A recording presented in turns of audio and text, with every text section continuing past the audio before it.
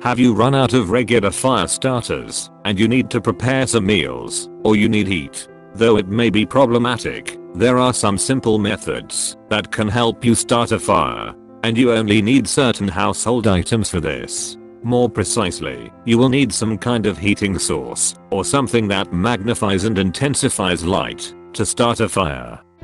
Maybe you already applied this method of starting a fire as a kid, by using a magnifying glass. All you need to do is to expose a magnifying glass to some sunlight and direct its beam onto some dry tinder. It usually takes a minute, but you will be satisfied with the flame result.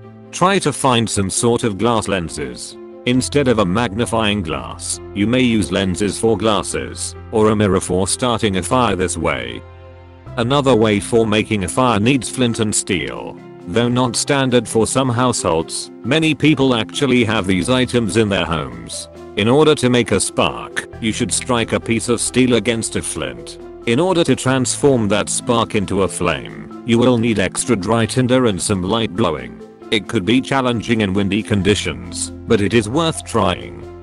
You have probably seen this in some survival shows. People using two pieces of wood to make a fire, by rubbing them against each other. Well, one piece of wood should have an indent, made by drilling or carving, for example, where you will put a stick, which fits. Then, you will roll the stick back and forth in your hands, as fast as you can. Thus you will get friction, which results in heat. Make sure to have some thin and dry tinder on top of the hole, so that the heat produced by friction can catch the tinder.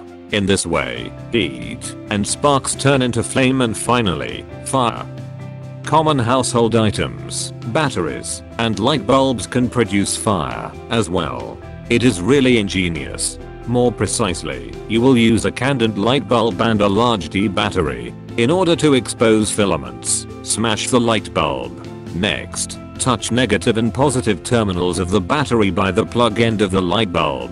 This contact will heat up the previously mentioned tungsten filaments. The heat produced in this way is sufficient for lighting some kindling, or tinder.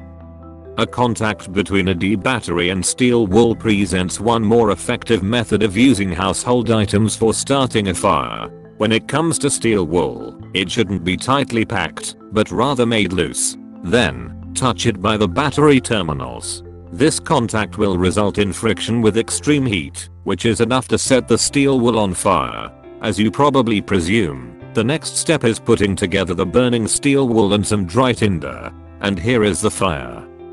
There is one more use of batteries for making a fire. This time, you should combine an AA or AAA battery and a foil wrapper. In the beginning, you should cut the foil wrapper in small strips. Then, twist it in the middle to look like a bow tie. After that, touch both battery terminals with the foil wrapper. This contact should light the wrapper. As you can see, there are at least 6 simple and great solutions for making a fire in case of lack of matches, lighters, lighter cubes, or other regular fire starters. All you need is to find these materials in your home and know their place.